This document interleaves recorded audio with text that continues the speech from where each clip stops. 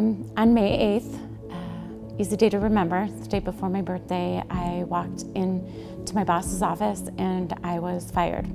After 4 years of working at the same company with positive reviews, I no longer had a job. Needless to say, I was shocked, I was sad, and I was scared.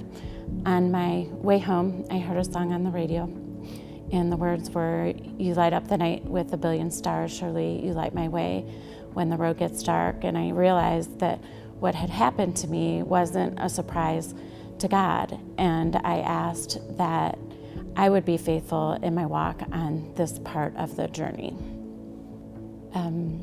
I had been in a bit of a spiritual desert since my divorce. I had used the excuse of being a full-time mom with 3 kids and a full-time job and a side job as a reason to not spend time with God.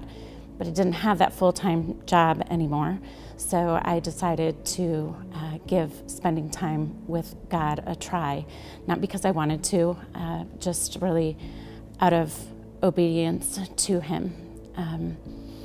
And I grew up in the church from a very early age, and I always knew in my head that I had great value to God. However, as a survivor of childhood sexual abuse, as someone who has been divorced, and now someone who didn't have a job, I didn't feel very valuable.